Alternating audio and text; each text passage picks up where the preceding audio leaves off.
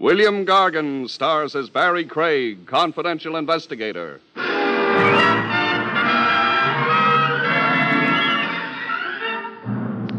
Buying yourself a murder can run into pretty big money, but after that, you've got nothing to worry about. The only charge for the chair you're invited to sit in is electrical.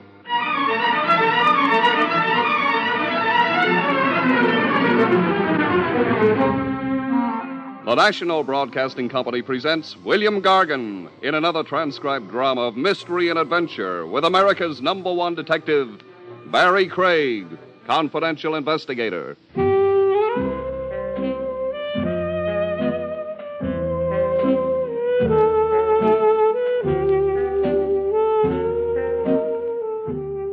Barrie Craig speaking. When you've been a confidential investigator for long enough, you don't surprise easy anymore. A man named Adolph Beck hands you a couple of $100 to help his wife buy a hat, and you don't lift an eyebrow. You take the couple of $100 and you meet Mrs. Beck the next morning at the Beck apartment. Adolph's gone to work, but you don't miss him.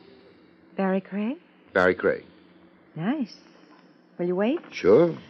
I couldn't very well go shopping in this, could I? Not unless you wanted to hold up traffic.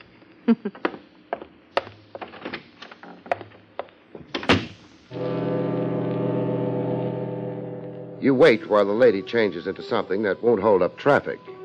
You decide you're being overpaid. Given the chance, you'd watch Mrs. Beck even if there wasn't a nickel in it. Ready? Fine. You think traffic will be safe now? Sure. I don't know about myself, though. Oh, hold it. What? I'll take a look outside first. Oh. Well, the street looks normal. Let's go. Ah, it's such a lovely day. Yeah. But that's my car. Well, can't we walk? The shop's not very far. No. Well, all right, but... Safer this way.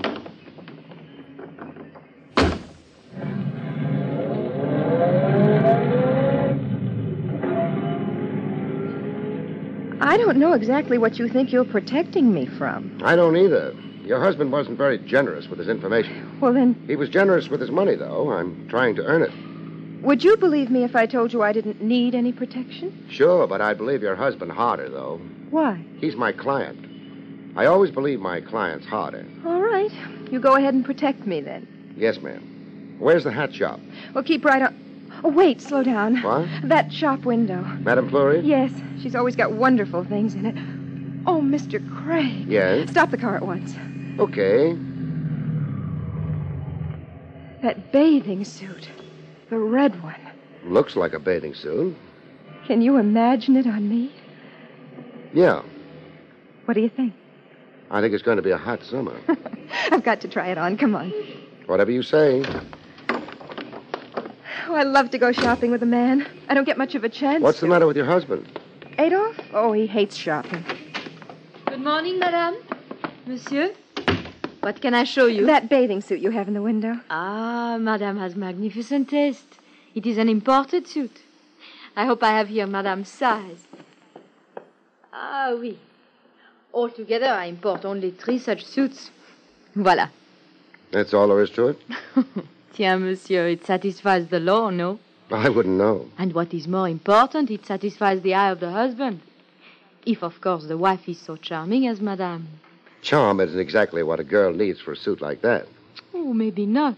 But madame has it, no? She has it. I've got to try this on. Where? This way, please, madame. Madame will find the dressing room comfortable, I think. I must congratulate monsieur. Yeah? There are not many women who would even dare to think of wearing such a suit. It is, of course, ridiculously expensive. It is, huh? But monsieur will not mind paying, eh? Well, I guess he won't. I guess in the kind of deal he's got, he pays and likes it. Or anyway, pretends to like it. Madame Fleury wasn't quite sure how to take that. So she shrugged her shoulders charmingly, the way the French do, and shut up. Time went by, and I got restless. Monsieur looks forward to seeing his wife in the suit, eh? Monsieur has been looking forward to it for too long. She's been in there over 15 minutes. Oh, a pretty woman always keeps her husband waiting, no? I wouldn't know about that. I still think she's been in there a long time. Would you mind hurrying her up? If monsieur is impatient. He's impatient. Tiens, then I go to advise madame. Madame? Madame? What's the matter? Madame does not reply. The door. She's locked. Well, let me. Yeah. Locks automatically? Automatic? No, it is necessary that one moves the latch. One has moved the latch. Mrs. Beck. Mrs. Beck.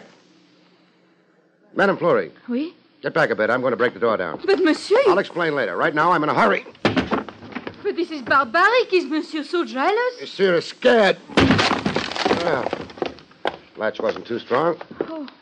Oh, nobody home. Not even in the closet. But that door there, where does it go? The back of the shop, a storeroom. Fine. Storeroom. Nobody home here either. But I do not understand. You and me both. You always keep that window open? Mais no, one cannot because of the thieves. Well, it's open now. Yeah. Short drop to the alley outside. She could have managed it. Tiens, you are of the opinion Madame flees? That could be the opinion I'm of. Come on. Oh, the bathing suit, yeah, she left it behind. The mystery grows. Fixing that door up is going to cost you a few bucks. Here's 10. Merci, monsieur, but what... Put the bathing suit back in stock. I've got a feeling Mrs. Beck isn't going to return for it.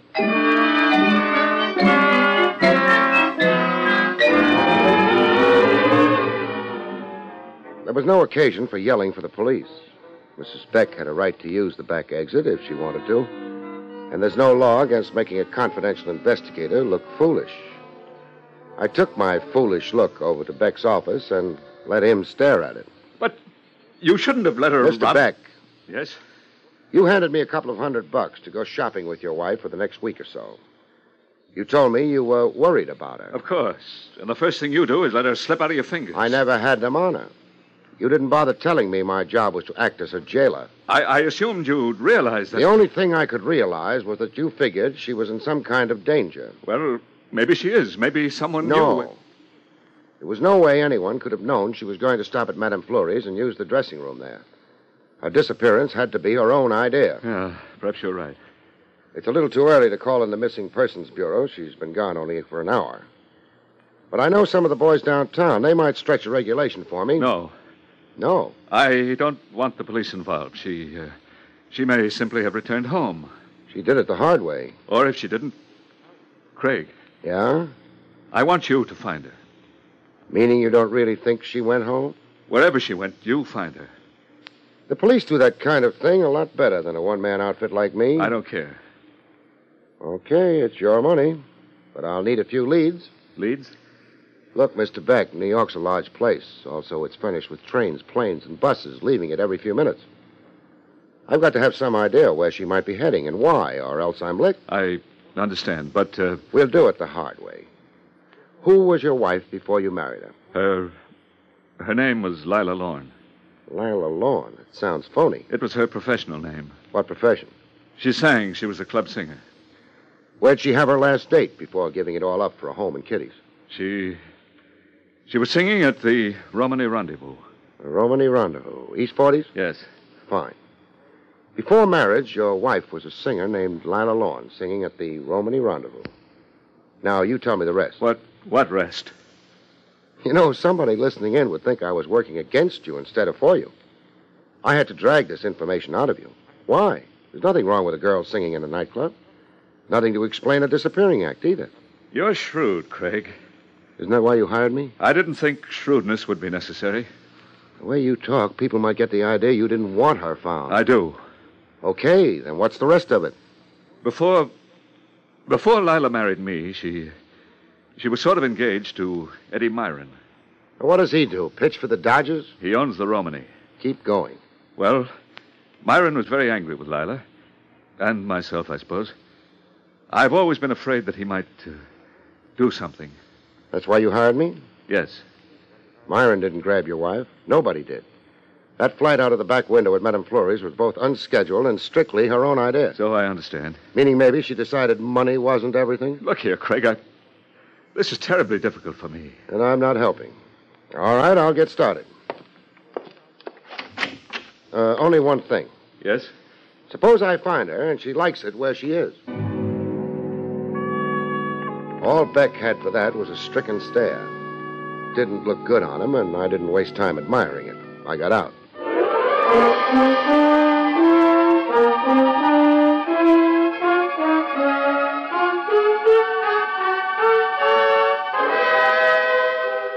Back to William Gargan, starring as Barrie Craig, in just a moment. The old expression, "it's a small world," has new meaning today. The world has grown even smaller. In fact, in some ways, it's too small for comfort. With modern long-range aviation, enemy planes could reach the United States from any part of the world in a matter of hours. A devastating surprise attack could occur at any time. Of course, our nation has taken steps to protect us. There is an extensive radar network to detect the approach of planes. But radar can't do the entire job. That's up to us as individual citizens. Right now, the Air Defense Command needs 300,000 more volunteers for its Ground Observer Corps. This Ground Observer Corps is made up of patriotic citizens who contribute a few hours of their spare time each week. Both men and women from teenage up can join the Ground Observer Corps and perform a valuable service to our country. Write or phone your nearest Civil Defense Center or write to Ground Observer Corps, Air Force, Washington 25, D.C. Remember Pearl Harbor and join the Ground Observer Corps. And now, back to William Gargan, starring as Barrie Craig, confidential investigator.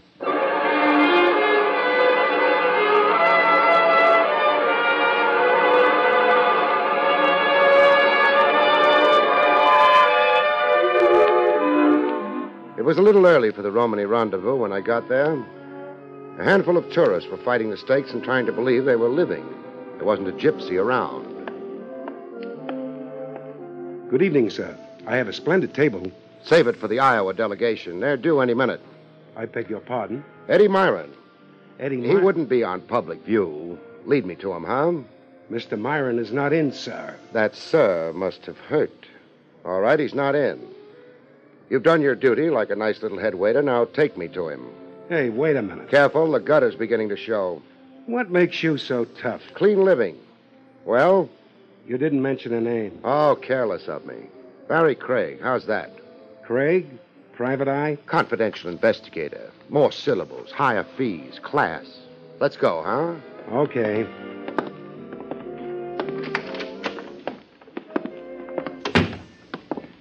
Lila with him? Lila? A friend of yours, Mr. Craig? Very good. Forget I asked. Yes, sir. Mr. Myron's office is down the corridor. You can see the door from here. Thanks. But I'll take the sap first. Let go. Sure, the better to... Now I'll take the sap. Thanks. I get so tired of being hit on the head. Don't say it. We'd both be shocked. You were a little obvious, friend, asking me to walk in front of you. Now go back to the dirty napkins, huh? I'll show you the... No. Okay. Craig's made another friend. What goes... Oh, I forgot to knock. I'm terribly sorry. Who are you? The name's Craig. I also forgot to shut the door behind me. Excuse me, Mr. Myron. Wonder if there's a lock. Yes. Now, I feel better. I'd hate to have anyone walk in while my back was turned to him. Got a permit for that gun? Got any authority to ask? No. No. That makes us even. No, it puts me one ahead. I got the gun. Some days I can't keep score worth a darn. Is this some fancy kind of holdup? You wouldn't keep your dough in here. I wouldn't. But you mightn't know that. Barrie Craig. Do I stand and salute? You remember I'm a confidential investigator, which makes it unlikely I'm after your dough. Maybe I haven't got as high an opinion of investigators as you have. You're misunderstanding me, hurting my feelings. All I'm after is companionship. Mine? Lila's. Lila who? You took too long on that one, fella. All right. Your business has got something to do with Lila Lorne. The name's familiar. So's the lady. So what? I'm looking for her. Here? Know any better places? Sure. Try the Beck residence. I already have. Well, then we both don't know a thing. I don't know a thing. You do. What makes you think that? I tossed Lila Lawn's name in your head waiter's lap. He tried to toss this blackjack at me. Oh, that wasn't very nice of him. He missed. How does he feel about it? Painful. Well, I hope it doesn't show too badly. I wouldn't want the place to get a bad name.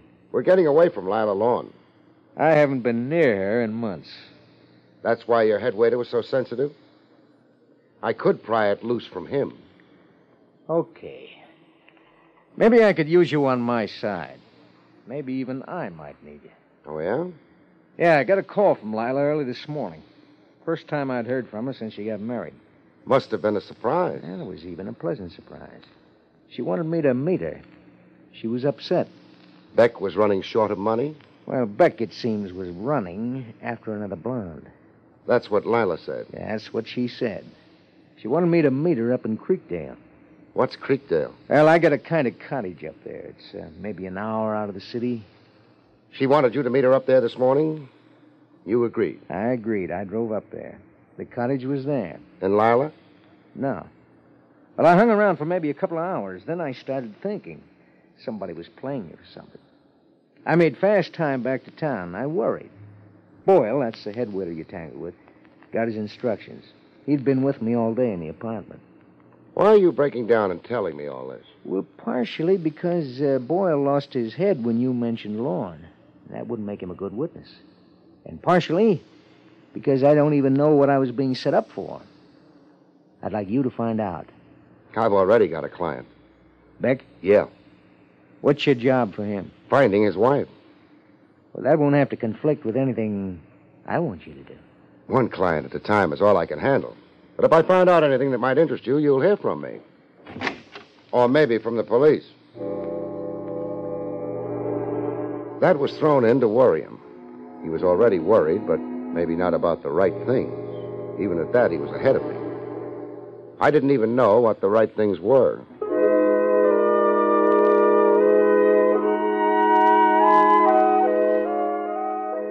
I checked with Beck. His wife was still out. That left me a choice. I could do nothing. I could try the Creekdale end. According to Myron, that was a dead end. But he could be a liar. Evening. Good evening. You're the sheriff, they tell me. I guess they tell you right. I'm Barrie Craig. I'm a confidential investigator from New York City. That's so. That's so.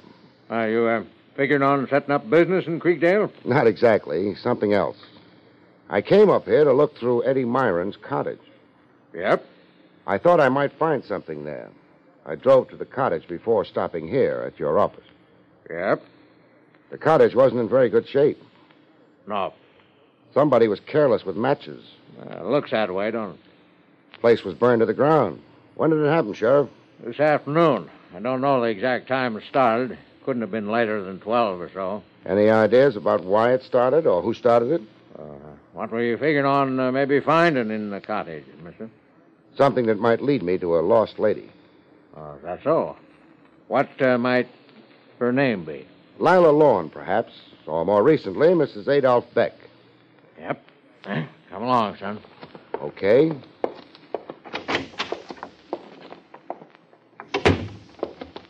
There she is, son. What? Yep. You found her in the cottage? Yep. Like that? Like that. You couldn't have identified her. All you can tell is that she was blonde. Enough of the skin on her fingers left to get half a dozen prints. No doubt about her identity, son. She's Lila Lawn, Mrs. Beck. She was pretty. Once. Yeah. Sheriff, could that fire have been set earlier than noon, say? Maybe. Thanks. Doc Peabody's got no idea if she was dead or not when the fire got her. Not enough of her left. You got ideas? I got ideas. Names attached to them? Not yet. Well, you'll get in touch with me if you get around to attaching names to those ideas. I'll get in touch with you. Goodbye, Sheriff. Oh, just a minute, son. Yeah? Doc Peabody couldn't swear whether she was alive or not when the fire got to her. You'll swear to something else, though. What's that? She had a couple of bullets in her lungs. The sheriff didn't have any expression on his face I could read when he let me have it. I held the post for a minute, couldn't think of anything else, and got out. I didn't mind the long drive back to the city. I needed it. Mrs. Adolph Beck hadn't been lovely to look at. It's open. What do you want now, Boyle? It's not Boyle. Not... Oh. Thought we were finished for the night. Not exactly. What do you want now? I've been up to Creekdale. Well, I hope you got more out of the trip than I did this morning. I got more. Tell me about it. Your cottage is never going to be the same again. Termites? What time did you leave there this morning? Oh, around 12. Hey, wait a minute. That sounds like somebody's checking alibis. Maybe somebody is. Alibis for what? Arson, for one thing. Arson? Your cottage was burned to the ground sometime today. Bur- Maybe you're careless with cigarettes. I don't smoke. I think you better get out of here. Okay, but nobody really worries about arson in connection with a cheap summer cottage. What do they worry about? Lila Lawn is never going to be the same again either. I didn't give him much of a chance to respond to that. I walked out. That would give him an opportunity to figure out what his response would be. I had another job. Who is it? Barrie Craig. Oh, come in. Thanks. Well, it's very late. I hadn't noticed. I hope you've got something to report. I have. You found her? Yeah. Splendid work. Is she coming back to me? I don't think she's got any choice in the matter. I hope you didn't bully her or... The reason she's got no choice is because she's dead. Huh? Yeah. The shortest way is sometimes the kindest. She was shot and then burned to death in a summer cottage that belongs to Eddie Myron. She's gone back to him. For a while, it seems like. Or maybe a shorter while than she figured on. Have they arrested him? Not yet. But they'll get around to it once they tighten up a few things. The way it goes, your wife ducked me this morning, phoned Myron, and met him at the cottage shortly before 12. Uh-huh. What happened and why right after that, we don't know for sure. What we do know is that Myron headed back for the city sometime after 12. And sometime after 12 was also when the cottage started burning. Oh. Then it's not really proof, though. No. That's why Myron's not under arrest. He's a suspect. You could be one, too. Me? You're joking. You've got a funny sense of humor. Motive. Another woman. According to Myron, anyway. But that doesn't matter, because I saw you 10 minutes after your wife ducked out. I spent time with you. You couldn't have made it up to the cottage in time for the shooting and the burning. Not after I left you. Oh, then you were joking. Just showing you how tricky these things can be. Anyway, the main reason I came was to tell you my job's over. Your wife's been found.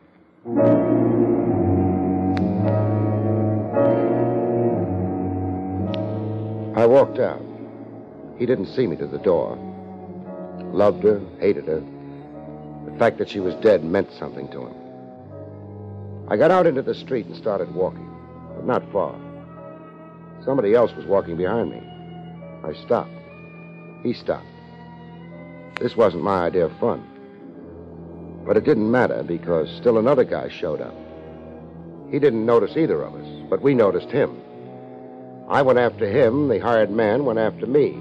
We must have made quite a procession. He turned off the pavement and walked into one of the small houses they still keep in New York City to prove that once upon a time it was a nice place to live in.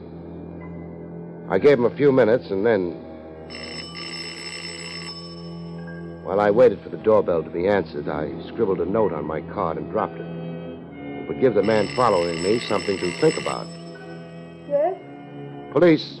Oh, all right. Thanks. You're not a policeman? No. Now, let's shut the door. I don't want the whole street to know I impersonated the cop. Mrs. Beck. Mrs. Beck. You sound surprised. Like, Maybe you're embarrassed. But the way you ducked me in Madame Fleury's this morning. I never did get to see how you looked in that red bathing suit. It's terribly late. It hasn't even begun to be late, Mrs. Beck. But I've got a problem bothering me. According to the police and to fingerprints, which never lie, Mrs. Beck is dead. You're not dead, are you? No, which leads me to a very funny conclusion. You never were Mrs. Beck. You don't think that conclusion is very funny? I don't know what you want, what you're thinking. I'll tell you. Eddie Myron said Beck was running after another blonde. You're blonde. So was Mrs. Beck, I figured. You still haven't... Maybe you were holding out for marriage. I wouldn't know. I'm not asking. But Beck decided he'd have to get rid of his wife. He overheard her make a date with Eddie Myron. She was scared, I guess. And so he went to work. He got hold of me, hired me to go shopping with his wife. He got hold of you, got you to pretend you were his wife until he could duck up to Creekdale, kill his actual wife, wait till Myron had left the cottage in disgust, and then set fire. Why, that's silly. He got back to the city by 12. You were still alive then, according to what my testimony would have to be. Then you disappeared. So I think Beck couldn't have killed his wife. But he did. You prove it. I'm not doing anything. Myron put himself at the scene of the murder at the time of the murder, with no alibi. If he'd killed the girl, he wouldn't have done that. Therefore, the rest of his story has got to be believed. That leaves you. I followed Beck here. If you turned out to be someone I'd never met before, fine. Beck's in the clear, but you're not. So what else do I need? Killing Craig. Finally came out of the woodwork, Beck. Why don't you introduce me to the lady who's going to hang with you? Excuse me, they don't hang you in New York. Oh, stop it. Stop it. I didn't know about his plans to kill Lila. He just told me it was a gag for a divorce. Hey, that's not bad.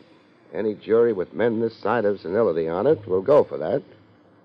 Beck, it looks like you take it alone. I don't take anything. I can take care of her. Only trouble is, Beck, Eddie Myron was worried about me. He trailed me to your place. He trailed both of us here. I dropped a note to him when I came in. Advised him to pick a good seat. He's outside that window. You're lying. I'll take care of you first.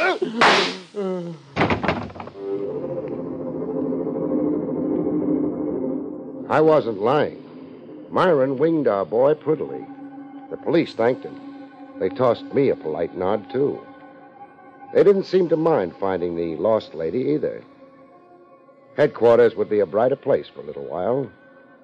I wouldn't be hanging around waiting for her to come out, though.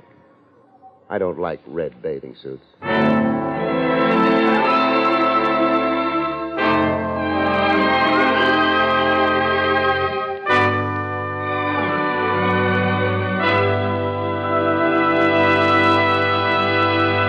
You have been listening to William Gargan in another exciting transcribed mystery drama from the Adventures of Barrie Craig, confidential investigator.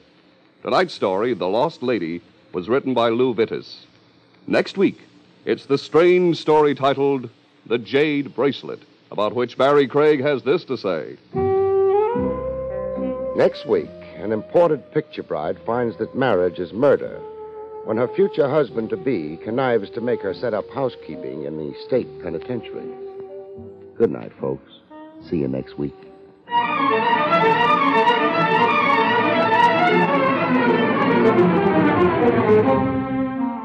The National Broadcasting Company has brought you Barrie Craig, confidential investigator, starring William Gargan. Featured in the role of Flurry was Joan Loring. This is Don Pardo speaking.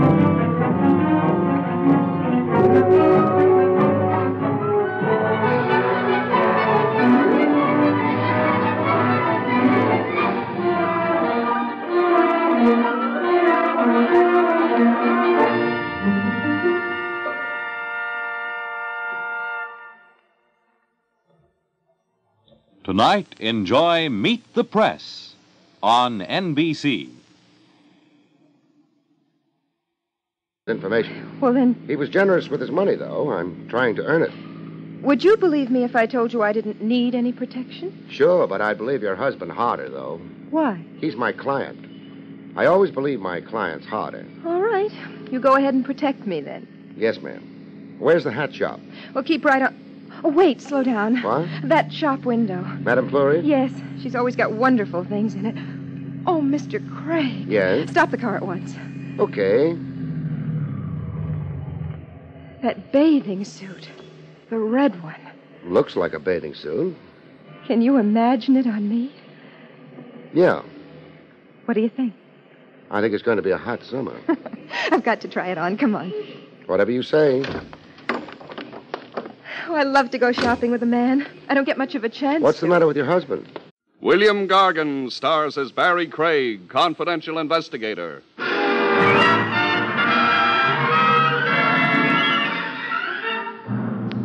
Buying yourself a murder can run into pretty big money, but after that, you've got nothing to worry about. The only charge for the chair you're invited to sit in is electrical.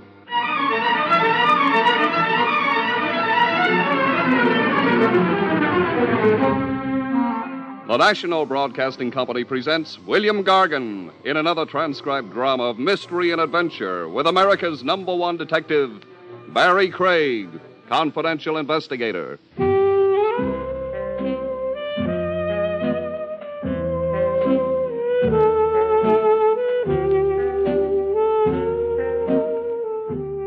Barrie Craig speaking. When you've been a confidential investigator for long enough, you don't surprise easy anymore.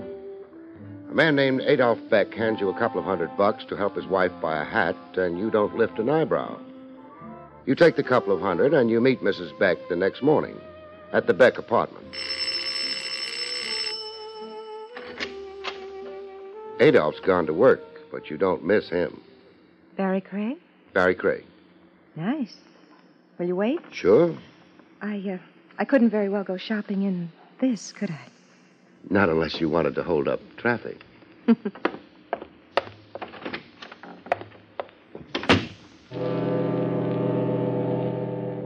You wait while the lady changes into something that won't hold up traffic.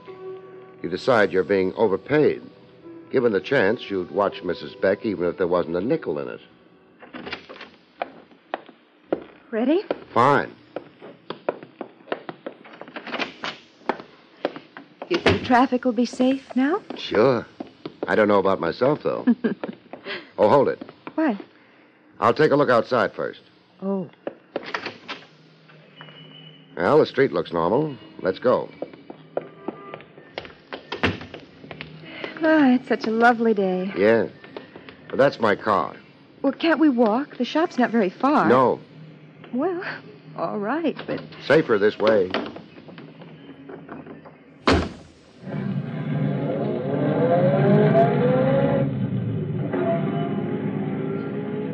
I don't know exactly what you think you're protecting me from. I don't either. Your husband wasn't very generous with his... Adolph? Oh, he hates shopping. Good morning, madame. Monsieur? What can I show you? That bathing suit you have in the window. Ah, madame has magnificent taste. It is an imported suit. I hope I have here madame's size. Ah, oui. Altogether, I import only 3 such suits. Voilà. That's all there is to it? Tiens, monsieur, it satisfies the law, no? I wouldn't know. And what is more important, it satisfies the eye of the husband. If, of course, the wife is so charming as madame. Charm isn't exactly what a girl needs for a suit like that. Oh, maybe not. But madame has it, no? She has it. I've got to try this on. Where? This way, please, madame. Madame will find the dressing room comfortable, I think. I must congratulate monsieur. Yeah? There are no